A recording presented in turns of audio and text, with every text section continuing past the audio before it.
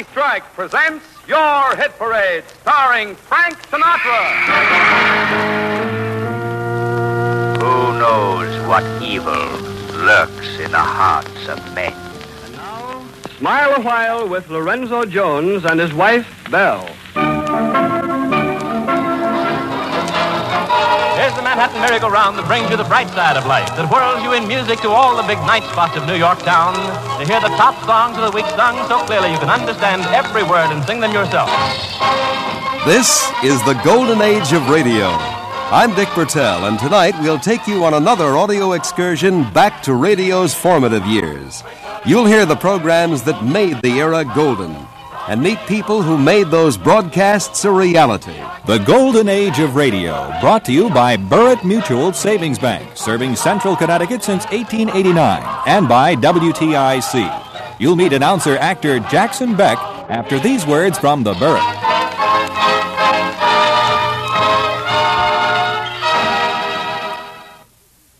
When looking for that new car, here's a suggestion.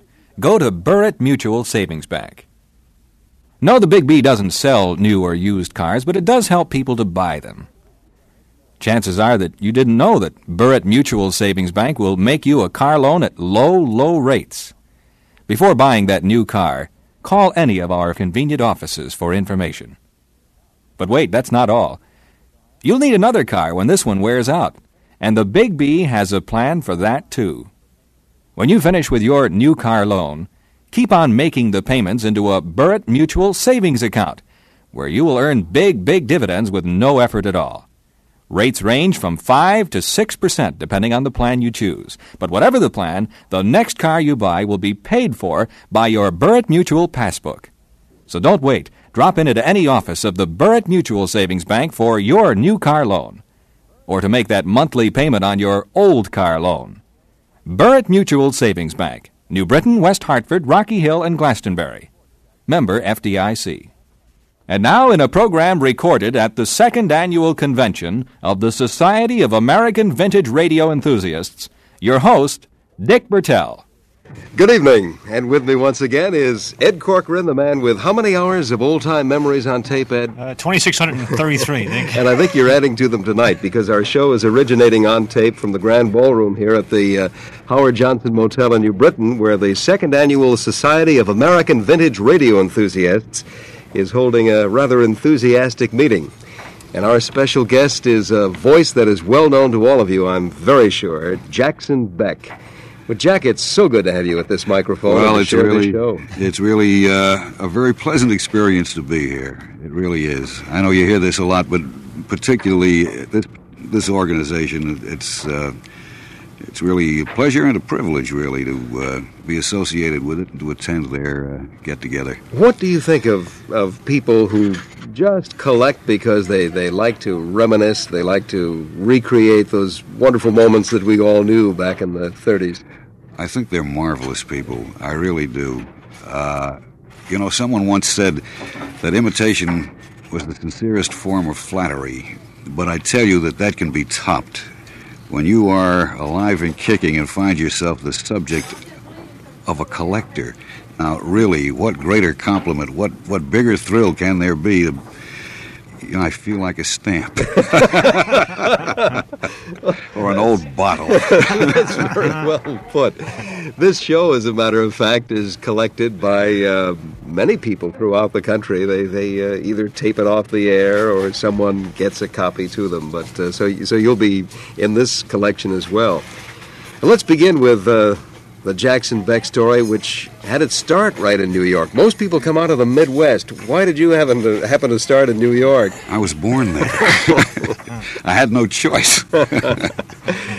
And you answered an ad. You too can be a radio announcer. Well, that happens to be the truth. I guess I'm, one of a very few that an ad like that really did anything for. I was a kid. I wanted to be an actor. My father, who had retired from business and was pretty well off until the Depression hit.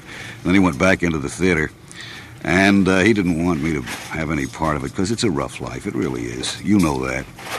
And I wanted to be an actor, and I was kicking around the theater trying to catch on. I saw this ad in the paper that said, "You too can be a radio announcer." And I thought, well, let's go find out what it's all about. So I went over there, and it was a con by a couple of would-be agents. And they sent me around to the usual radio school who wanted $50 for a course in radio technique. Who had $50? And so I said, well, look, if you think I'm as great as, you say I am, I'll give you 10% of my action, manage me. If I'm that great, we'll all get rich. So they thought I was a little bit too big for my britches and too smart for myself, so they made me a teacher. I'd never seen a mic in my life until that day, and I became an instructor. It was kind of peculiar. Well, I guess it was. When did you... There weren't any students, I might add. I quit. When did you begin knocking on the doors of the networks? Almost immediately. Radio then, was a little bit different. There were about maybe a dozen or 20 people who produced shows, dramatic shows, in New York at the time. Mostly independent producers and a few advertising agencies. And I made up a map. And I laid it all out very systematically. And I'd start at the 57th Street end. That was the furthest uptown. And I would work my way down, in and out and around every block till I had covered all 15 or 20 or whatever they were. And it took me about a week to 10 days to cover all these places. And then I would start in all over again. And I kept this up and kept this up and kept this up. And this is the way you have to do it. The Lord knows how many pair of shoes I wore out. Until finally, somebody gave me a job. You're one of that breed that doubled as actor and radio announcer. Which were you applying for when you were making those rounds? I applied. Originally, I started out as an actor. Some impersonations, which I no longer do, of people you never heard of anyway because they're all dead and gone 30 years. But I've always figured announcing was just another facet of acting anyway. You act the part of a salesman, and that's what announcing really is. What were the networks looking for in those days? Now we're talking about the early 30s. They wanted the rich, orotund, precise, pear-shaped tone. Not terribly British, but if you sounded a little bit on that side, that was impressive as the devil. They were looking for, really, a voice of authority. After all, there has to be a certain amount of authority. They were looking for an excessive amount, and don't forget, we had a lot of static to cut through. Radios were not what they are today. So they were looking for that rich, precise, pedagogic sort of tone, and they got it. They certainly got it when they hired Jackson Beck. No, I don't know. I'll vouch for that. Well, Ed, as far as your collection of Jackson Beck memorabilia is concerned, where would you like to begin? Well, I thought many of our audience may be wondering, the voice is familiar, but where have I heard it before? It's not on radio, it was not on television. Where could it be? And it ends up as in cartoons because Jackson Beck was the big monster in Popeye for many, many years. Bluto, and or Bluto, Brutus, depending on which series you look I never knew until I met him that he actually, I always thought it was him, but I wasn't sure he was the one that played that part. So if anybody's wondering, where they heard their voice before, that's probably where it was, on that many hundreds of cartoons that you appeared in. Well, of course, we can't play cartoons on radio too effectively, Jack, so... why wouldn't be too sure? I'm going to ask Ed if we could hear something from Superman, because that's the one show that I recall as listening to it as a kid, in which Jackson Beck's voice cut right through the mustard. Well, it sure did, and not only was he announcer, but he played the part of the office boy. It was that Beanie, wasn't it? Yeah, that's right. Now, there were two office boys. One was Jimmy Olsen, the other was Beanie. Jimmy Olsen was played by Jackie Kelk or Jack Grimes from time to time. He was the senior office boy, and he's the one that appears in all the cartoons. But there was a sort of subsidiary character for comedy relief, which I did, which was kind of a rip-off of Ezra Stone's Henry Aldrich. A real cracked voice, high kind of, "Gee whiz, Mr. Kent, what are you going to do next?" And everybody get panicked and fall down. I just wish you had a recording of all the breakups that took place, because that show was Hysteria Incorporated. Many's the time that we broke up and rolled on the floor, and You know, it was tough then because everything was live, nothing on tape. So if you made a boo-boo or you fell on the floor and you got hysterical, with no, cutting the tape and then going back and doing it over again when you sobered up. It was amazing. The show went on and came off on time because at least once or twice a week we all got the laughs. The Adventures of Superman. Faster than a speeding bullet. More powerful than a locomotive. Able to leap tall buildings at a single bound. Look, up in the sky. It's a bird. It's a plane. It's Superman. Yes, it's Superman, the Man of Steel. And today, Robin, youthful assistant of the famous Batman, tells him why he so desperately needs his help. But before we join them for the exciting story, let's hear from Dan McCullough. Okay, Dan? Say, gang, the other day an Army pilot I know was over at my house looking at some pet model planes I had. And he made a very interesting remark. He said that these pet planes were some of the best models he'd ever seen for identification work. And he thought that all of you ought to be able to learn a lot from them. And I'll bet you have, too, if you've been making that super delicious cereal, Kellogg's Pep, your own special breakfast. Because right inside every single Pep package, there's a colored cardboard plane model all ready for you to put together. And you don't have to send in a single penny for it, not even a box top. What's more, there are 14 different models you can get all together. 4 British, 2 Russian, and 8 American. And on the back of each model, there's a list of valuable pointers on how to spot that particular plane, as well as a general description of it. So, gang, if you haven't yet started your collection of these nifty plane models, get busy right away. And remember the name, Pep, P-E-P.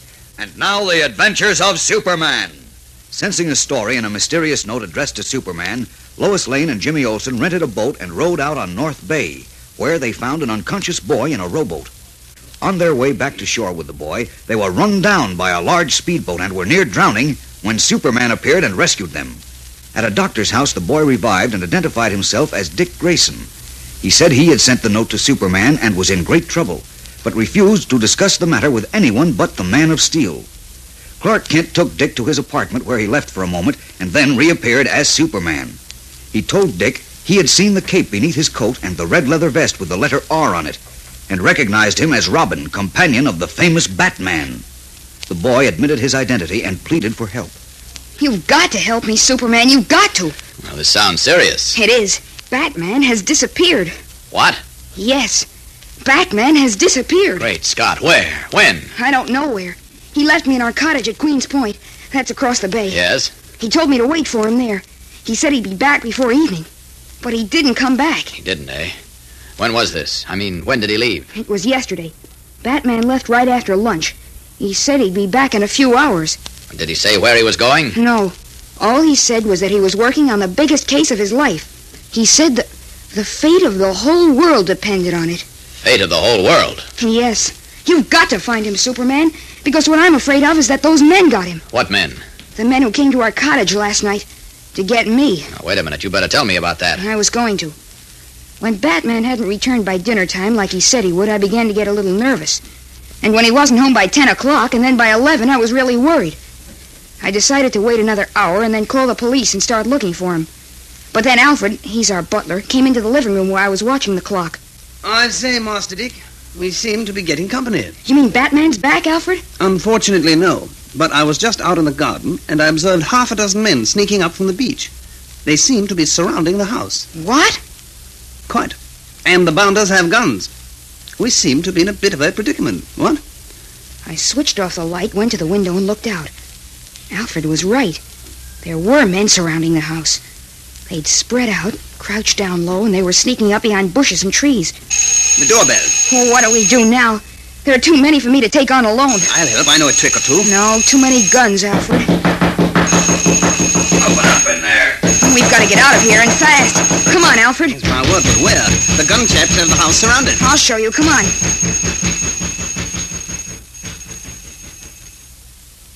I took Alfred down to the basement and to a trapdoor that opens when you press a hidden button behind the furnace. I got it open and pushed Alfred in, following him just as we heard the men force their way into the house. I closed the trapdoor behind me and let Alfred through the tunnel to the boathouse. There was another trapdoor there that you could push up from underneath, and I started to open it when I heard voices. As soon as we get it in the house, Boys will get him, and then we can blow. Yeah, we get a grand prize from South End.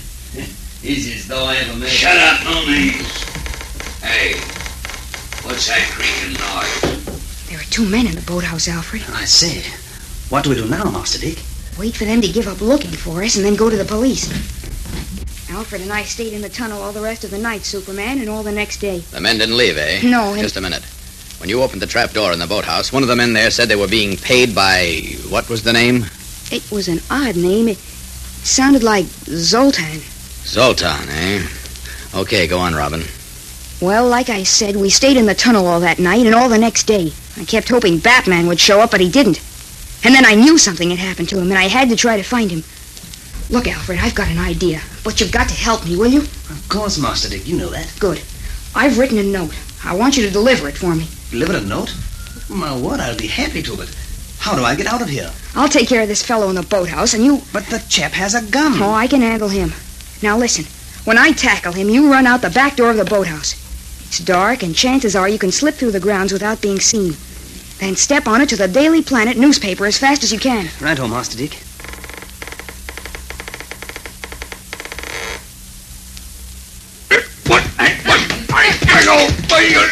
Okay, Alfred, run! I'm on my way, Master Dick. Come on the blight. Well, for a while there, we had quite a tussle. But Batman taught me judo, you know, and I was able to knock the gunman out. Then I got into our rowboat and started pulling away. But when I was about 200 yards offshore, I heard the man I'd knocked out come to and start yelling. A little later, I heard a speedboat start up. It had a powerful spotlight. And then... Yes, I can guess the rest of it. They caught up with you and shot you. That explains your head wound. Now, you listen to me. Clark Kent may be back here before I return. If he does show up, trust him and go with him. Do you understand? Well, yes, but what can Mr. Kent do? Almost as much as I can. So long, Robin. Where are you going? Out this window. Well, I know, but what about Batman? You let me worry about Batman from here on in. See you soon. Up, and away! Leaping into the darkness, Superman swiftly disappears, only to return an hour later in his guise of Clark Kent with Dick's dry clothes. Then, taking a taxi, Kent and Dick rode across town to a dark street facing a deserted park, where we join them now. You see that one-story building we're coming to with the 2 wide barred windows across the front? Uh-huh. What sort of a place is it? Well, there are gilt letters on the brick just above the windows. You see them? Oh, yeah. Zoltan's Wax Museum. Zoltan! Keep your voice down. That's the name the man in the boathouse used. Uh-huh. Or I think it was. Yes, you see, that's just the trouble. You're not sure.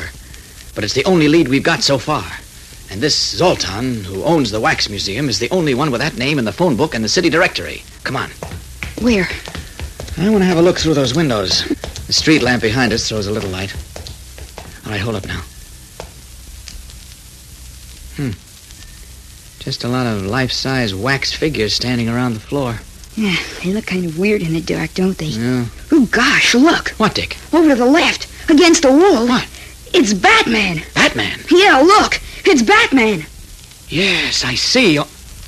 Only he's a wax statue.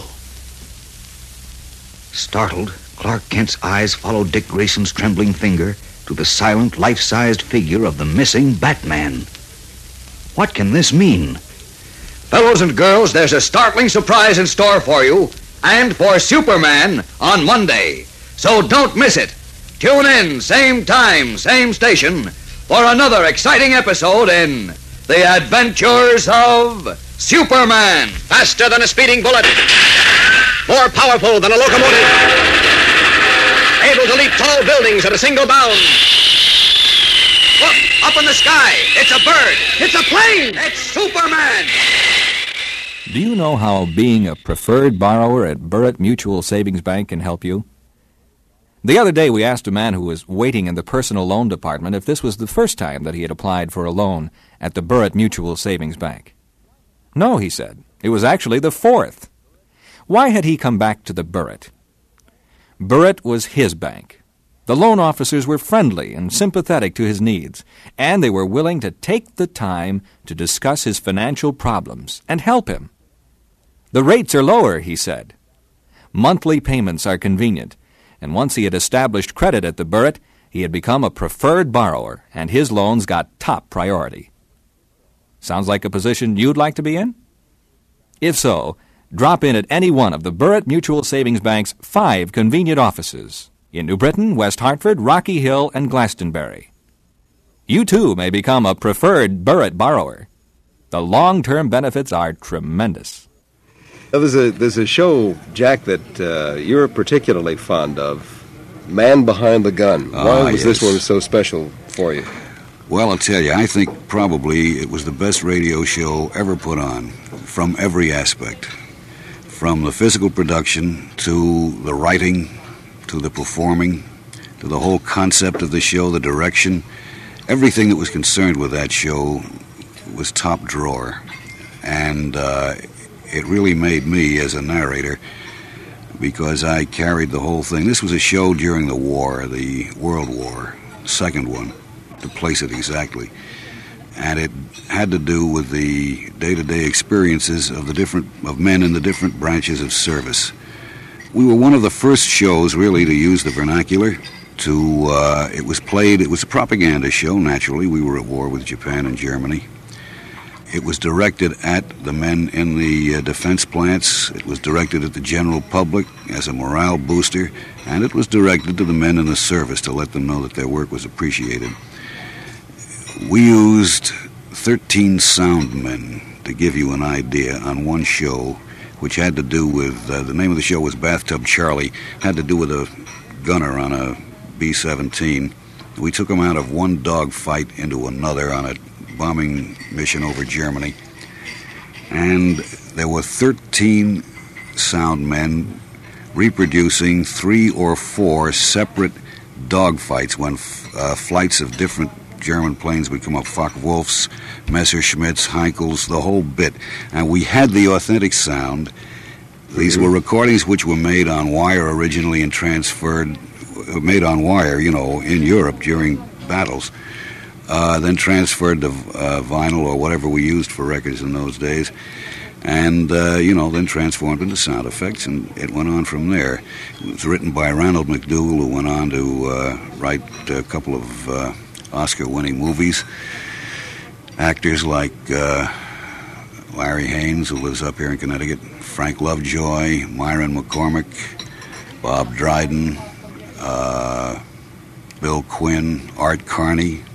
Boy, it's like calling the roll of I guess it who was is. who in those days. We had a full orchestra of 30-some-odd pieces with special music cues. We worked out of at least one studio, which most of the main drama took place, but sometimes we spread out into the halls because it was a really big physical production. It was an hour show, and it's probably about the best thing I ever was connected with.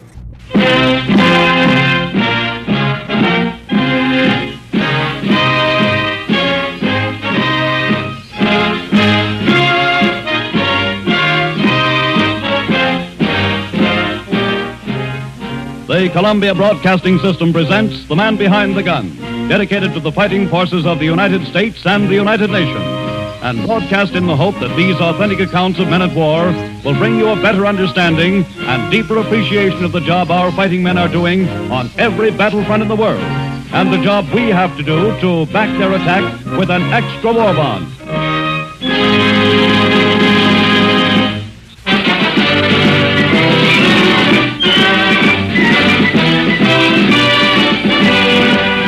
During the past year and a half, The Man Behind the Gun has covered nearly every aspect of the global war which our boys are fighting. But some of these broadcasts seem to be more memorable than others, and we are constantly receiving requests from you to repeat them. One of these is Prep Joe, a story of the PT boats in the South Pacific, which we originally broadcast last May. Many of you since then have asked to hear it again. And so tonight, The Man Behind the Gun is the skipper of a motor torpedo boat, a PT named Prep Joe.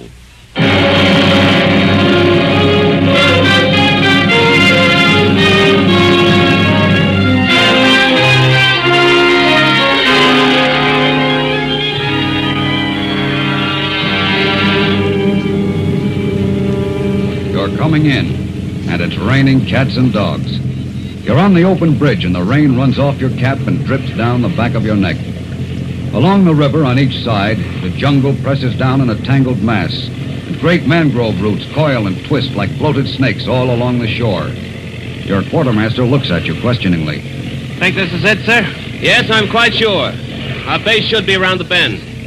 Tell everybody to stand by fore and aft. We're coming in. Stand by fore and aft. We're coming in. Standing by. You can see it now. Your base. Just the way they said it would be. You round a bend in the river, and then there's this clearing and a collection of the lousiest looking tumble-down shacks anybody could ever hope to see. That's it. Motor Torpedo Boat Base Number X, affectionately called the Times Square Yacht Basin. Blow fore, Grab. Let's wake up the joint. Aye, aye, sir. Throttle down. Aye, sir. Stand by the line. Standing by, sir. Now, up ahead in the clearing, you see the door of the biggest hut open and a crowd of guys peering out into the rain. They wave casually. Some men run down to the wharf and stand there, waiting to catch your mooring lines as you come in. Right, brother. Left a little. Easy does it. All back full.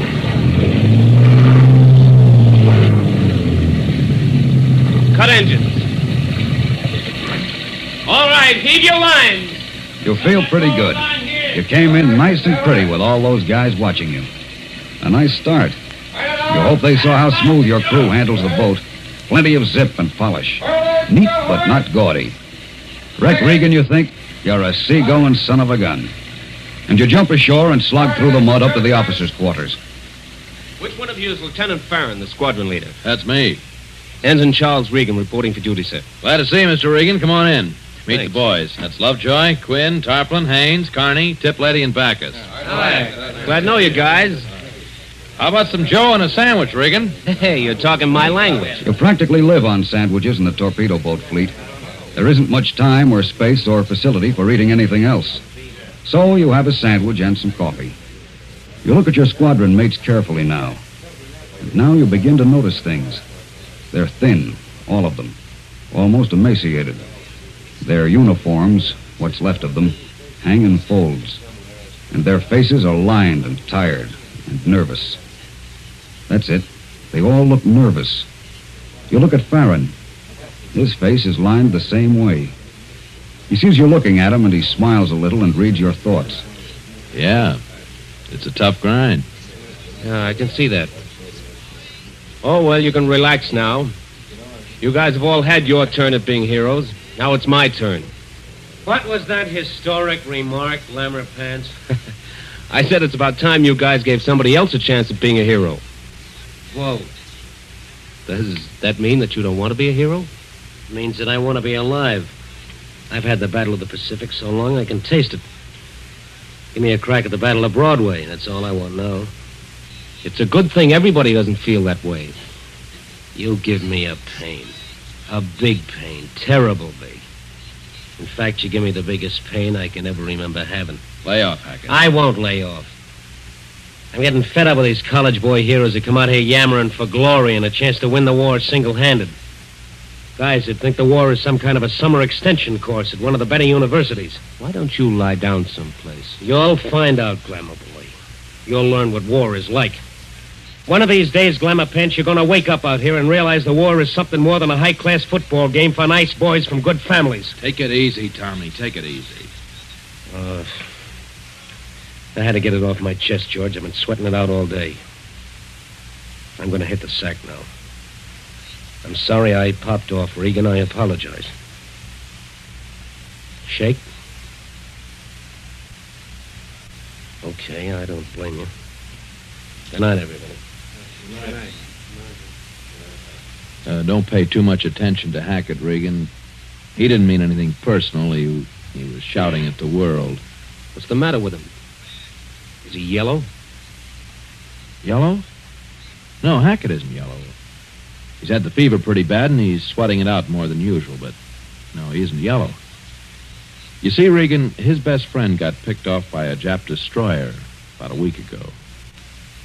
You're taking his place.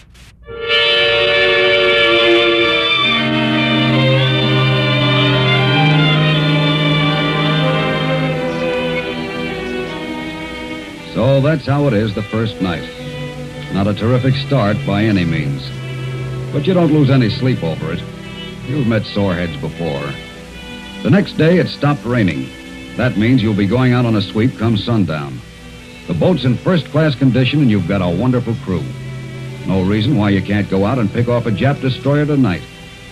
You hope you do, because you're teamed up with Hackett, and you want to show him.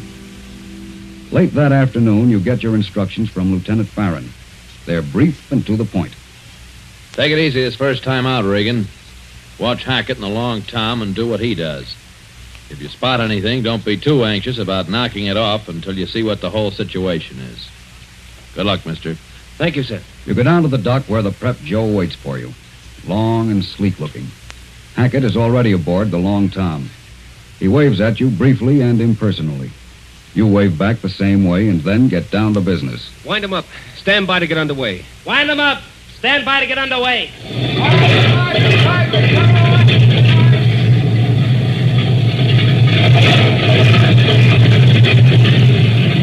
Now your exhausts are spitting blue smoke, riffling the oily water. You look over at the Long Tom as it moves slowly away from the dock, churning up a white, creamy wake. You're next. Stand by your line. Let's go left. Let's go forward. All ahead slow. Hard right rudder. Hard right rudder it is, sir. Steer on the lead boat. Aye, aye, sir. Following the lead boat. Slowly you wind your way down the river behind the Long Tom to the open sea. It doesn't take long, and just as the night comes down like somebody pulling a shade, you reach deep water. The Long Tom up ahead digs her stern down and begins throwing up a bow wash. Hackett is opening up. Open her up, Grab. Aye, aye, Skipper. You're on your way now. You smell the heavy night air, and it's like perfume. The offshore wind brings you an intoxicating scent of flowers, the huge blossoms that cover the tops of the trees like a blanket. So far, it's the best war you've ever been in.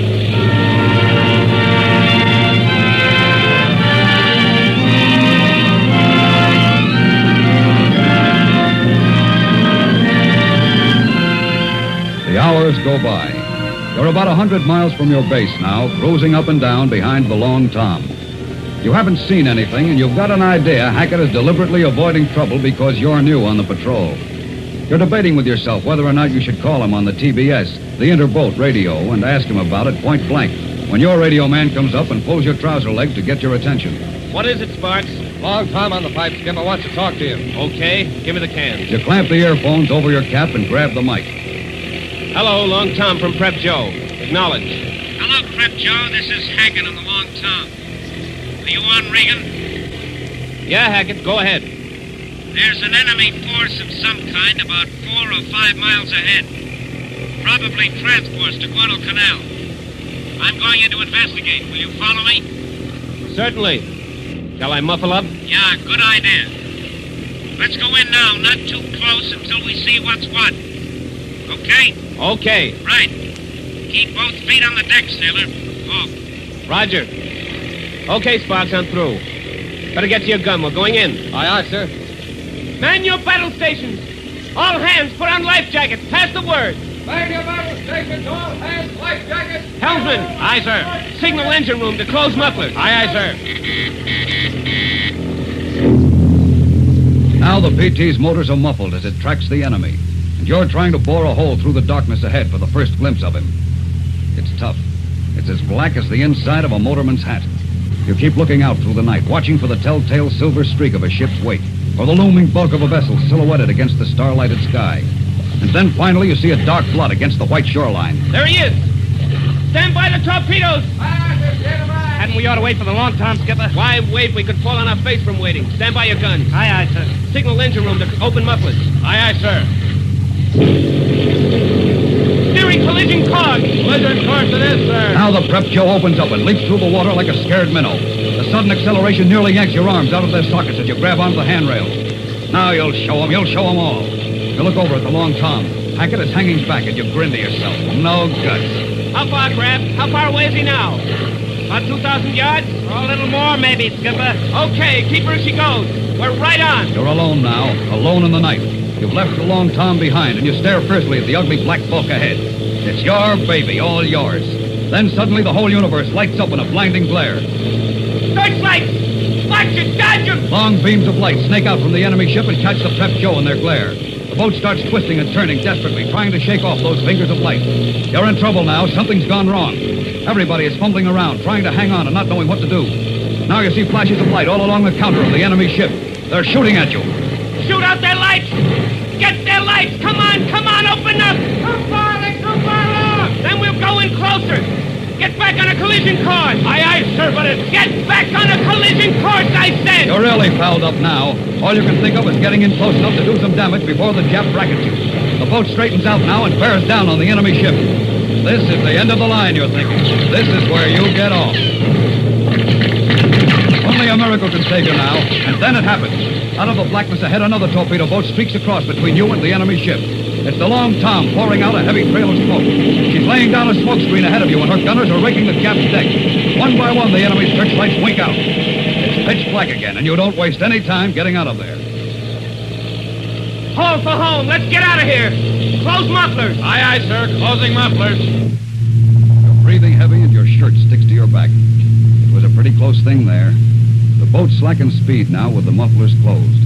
You throttle down to a crawl, waiting for the Long Tom to clear through the smoke screen. Crab and two of the boys are swarming over the boat looking for bullet holes, and there are plenty of them. It was a pretty close thing, and if it hadn't been for Long Tom and Hackett, you feel pretty low down.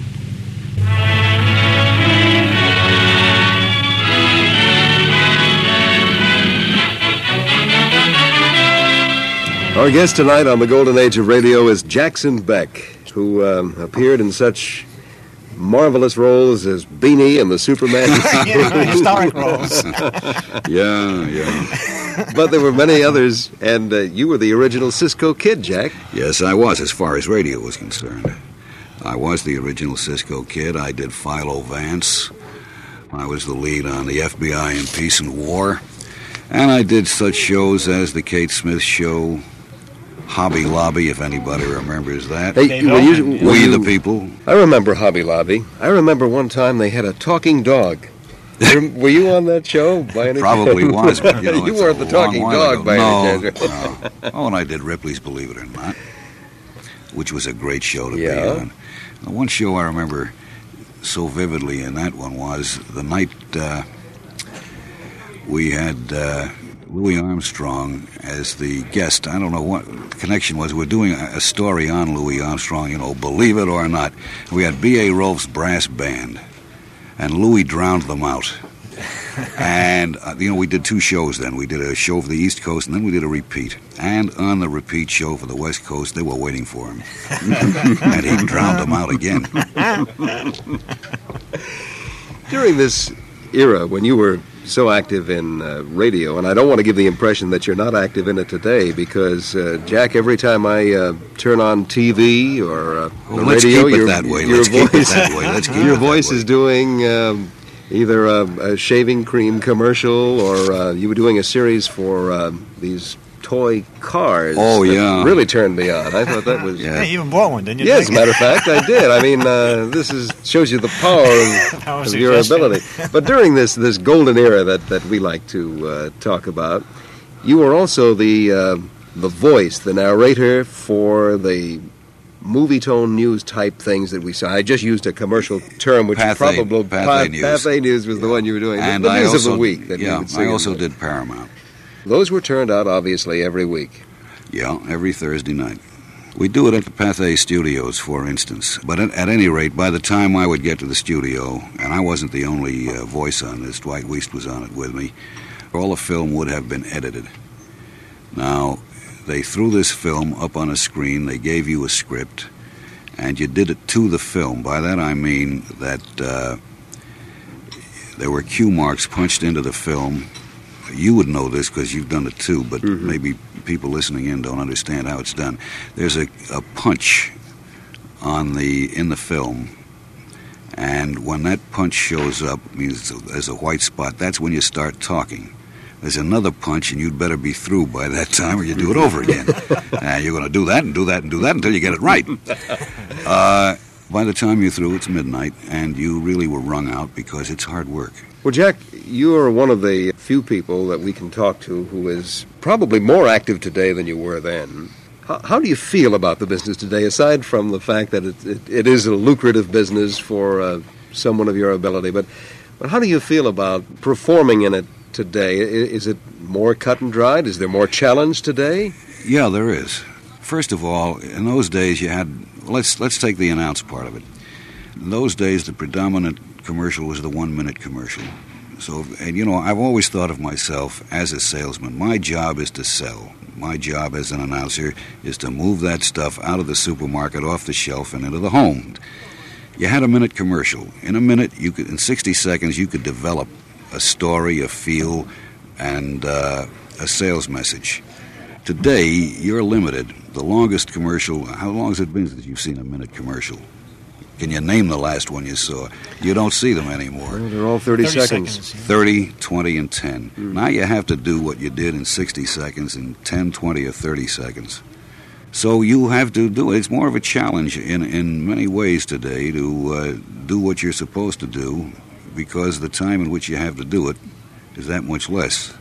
As far as acting is concerned, well, the only opportunity a fellow like myself has for acting is on a soap opera, a TV soap. Well, I love doing TV soaps. I can think of nothing better than a fresh script every day. Fortunately, I'm a quick study. I can learn a half-hour script in an hour and a half, tops. And once I have it. And I like being on my feet. If I had to do the same thing day in, day out like a Broadway show, I'd bore myself stiff. So I like TV soaps. I like it. I feel free doing it and easy. And but that's the only opportunity you have, and you're physically limited because you look like your part. In radio, there was no limit. I could play Beanie the office boy, or I could play a hero, or I could play a heavy, or anything in between. An old man, a young man, a foreigner, with any kind of dialect that happened to be necessary, and nobody knew. Well, Jack, you mentioned playing the lead in the FBI in Peace and War, and Ed has come up with a great excerpt from this series. This particular show features Charita Bauer, and I think the ladies in our audience will recognize her as the lead in the television version of The Guiding Light. And as a matter of fact, if I'm not mistaken, she was also in the original radio cast of the same program. The FBI in Peace and War. The FBI in Peace and War.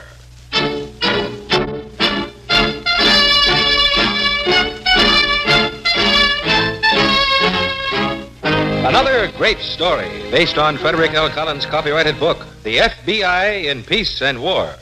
Drama, thrills, action. Tonight's story, Dumb Luck.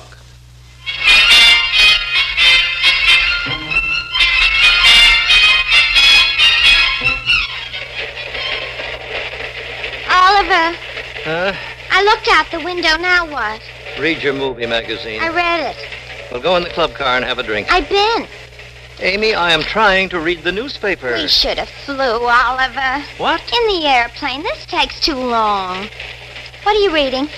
Well, I'm reading about a Texas millionaire who dropped dead 2 days ago and left $3.5 million to a college with 175 students. How much is that apiece? Oh, Amy. What are you reading about dead people for? That's morbid. Amy, go buy another movie magazine. Why about dead people, Oliver? Because my little idiot girl, Oh, I don't think you should call me that. Even joking.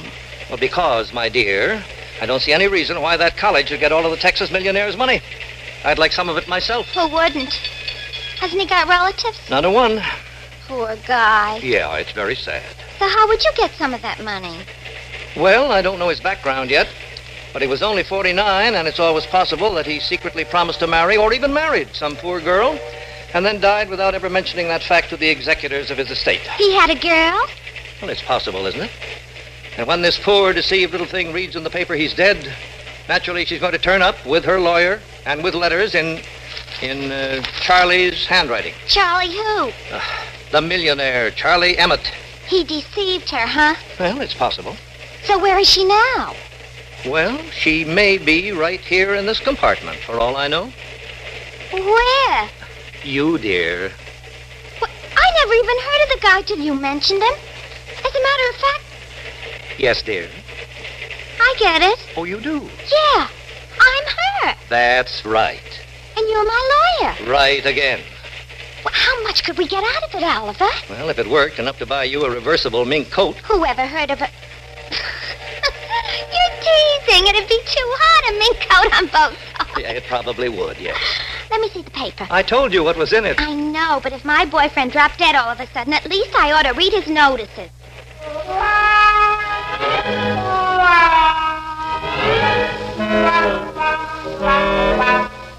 Oliver Dean Santley, wanted by our Bureau for fraud and forgery, was one of the most intelligent swindlers in the business. During his various prison terms, he studied law, practiced penmanship, read avidly on every subject under the sun, and prepared himself for more swindles. His campaign to defraud the estate of Charles Emmett of Texas was researched down to the minutest detail.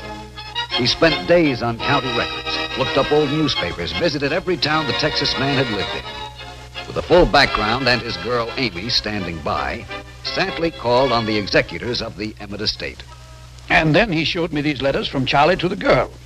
I just wouldn't believe it. I thought I knew all about Charlie. Are you sure, sir? But naturally, I asked him some very pertinent questions. Oh, he has the facts, Arthur. You know, in many ways, Charlie was a brilliant man. But when it came to women... Oh, that's often the way, sir. Yes, I'm afraid it is. No man who has $1 million ought to be allowed to write anything but business letters, especially after age 40.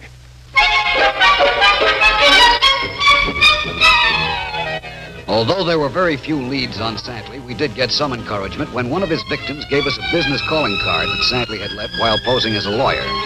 The address on the card was a non-existent number on a street in downtown Chicago. But we figured that something must have prompted Santley to name this street, so we began checking. With Santley's photograph, we canvassed every building on the street. In a nightclub, we finally came up with something. Let me see that picture again. Yeah, that's him, the big blowhard. What's he wanted for? A swindle. I knew it. If I told her once, I told her 100 times this guy is a phony. Lay off. Told who, Mr. Grogan? Her, Amy, that dumbbell. But oh, no, he's distinguished looking, she says. And I say... Who is Amy, Mr. Grogan? She used to sell cigarettes here. She was so dumb I was keeping an eye on her. I see. No, you don't. This was strictly on the up and up. I'm not the marrying kind, but if I had have been... I gather this young lady... She did. He called for her one night a year ago, and she just never came back. Have you any idea where they went, Mr. Grogan? Sure I have. I could practically give you a map. Every couple of months she sends me postcards. Dear Eddie, wish you were here. Love, Amy. We'd like to see those cards, Mr. Grogan. I tear them up. Every time I get one, I'm so mad I tear it right up. But the last one was from Dallas, Texas. How long ago was that? I don't remember. A couple of weeks, maybe more. You think she's still with Santley? All she says on the postcards is, Dear Eddie, wish you were here. Love, Amy. She puts a T on wish. But you're sure the last one was from Dallas? I'm positive. Mr. Grogan, do you happen to have a picture of the girl? Yeah, I got one. But look, she's a good kid. I don't want anything to happen to her, except she should learn a lesson.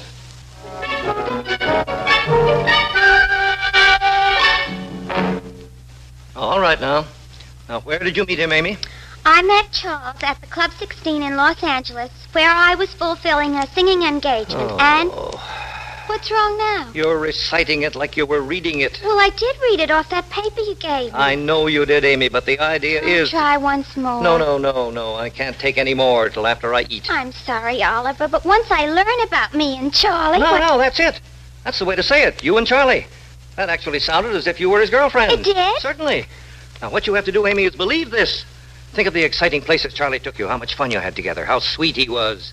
How one night you drove out to Palm Springs and he said... Gee, Amy, I sure would love to see you in a natural silver blue mink coat. Amy, Charlie was a romantic guy, not a walking bank account. Couldn't he express his romantic feelings in a practical way?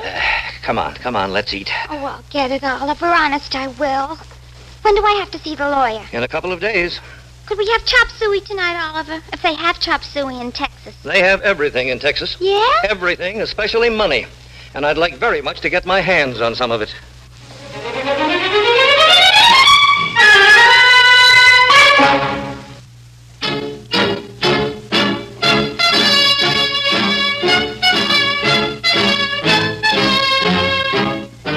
Be a payday saver at the Big B, Burritt Mutual Savings Bank. Come into any office of Burritt on the first day, the last day, the 15th day, or any day of the month, and you'll meet a select group of savers, the payday savers. Businessmen, tradesmen, professional people, career girls, and even mothers who save from the grocery money. Why do these people all stop in at the Big B? To save on a regular and very profitable basis. A payday saver is a regular saver, a saver who knows that only through a systematic plan of savings will he be able to pay for that college education, new home, or retirement trip around the world. At the Burritt, the payday saver receives 5% on a regular account, with interest from day of deposit to day of withdrawal, 6% on 2-year certificates of deposit, 5 3/4% on 1-year certificates, and 5 1/4% on 90-day notice accounts. Join your friends at the sign of the Big B, the Burritt Mutual Savings Bank, with offices in New Britain, West Hartford, Rocky Hill, and Glastonbury. Become a payday saver. Deposits insured by FDIC. I'm curious to know, Jack, you're one of the best punch announcers I think I've ever heard. I don't do that anymore. You don't do that anymore? But have you, I was going to say, have you had to adapt to the, is it the one-to-one style now? Yeah. This is the much. intimate style for the benefit of our listeners who may not be familiar with the term. It's pretty much on a very personal level. There is still, in my particular approach to a commercial, a certain amount of drive. Not the kind of drive I used to use, not the real hard, overbearing, overkill punch. But there is a certain amount of drive to what I do because it's part of me and I can't get rid of it. On the other hand, there are certain commercials that copy demands a very, very soft approach, so you give it that very, very soft approach. You have to go with the times. You can't, if everybody... Of course, I've always been an exponent of if everybody's whispering, you shout. If everybody's shouting, you whisper, and that's the way you move it. Jackson Beck, thank you very much for being our guest tonight here on the Golden Age of Radio. Great fun sharing these recollections of your wonderful career. Well, it was great fun being here, and I hope the career goes on for a while. I'm sure I'm not it will. ready to quit yet. Until next time, this is Dick Bertel. This is Ed Corcoran. Good night. The Golden Age of Radio with Dick Bertel and the recordings of Ed Corcoran has been brought to you by WTIC and by Burritt Mutual Savings Bank, serving Central Connecticut since 1889. Be sure to hear the next Golden Age of Radio broadcast Monday night, April 23rd, when our guest will be Mason Adams, the star of radio's Pepper Young's Family. With location engineering by Ben Zinkerman and the technical assistance of Bob Shirago, The Golden Age of Radio is produced and edited by Brian Hartnett. This is Al Terzi.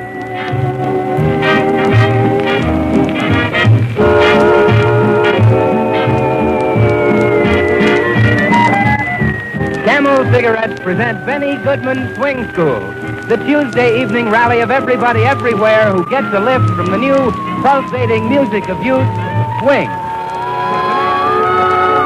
The Lux Radio Theater brings you Rita Hayworth and Charles Corbin in This Love of Ours.